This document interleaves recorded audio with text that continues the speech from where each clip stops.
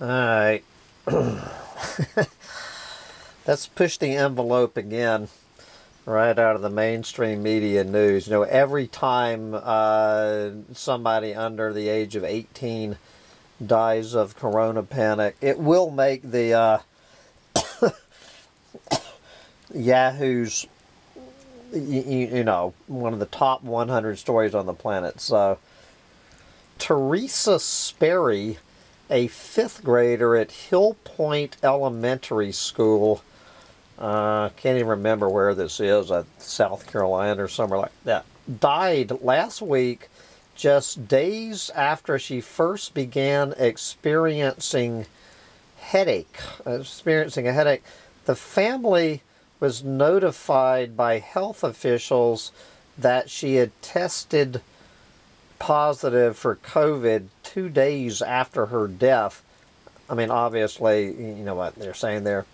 Her parents said they had followed all safety measures to protect Teresa from the virus, even driving their kids to school to limit their potential exposure to COVID on the school bus. And now we are going to take a look at 10-year-old Teresa. Oh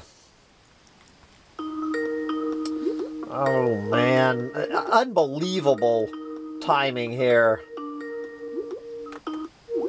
So we're going to take a look at Teresa, whose parents did everything in their power to protect their 10-year-old from getting the corona panic.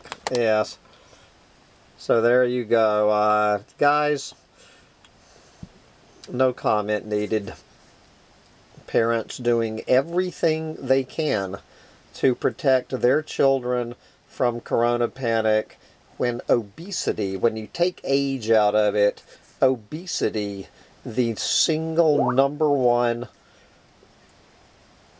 comorbidity factor. They've known for more than a year that obesity is the single biggest comorbidity factor.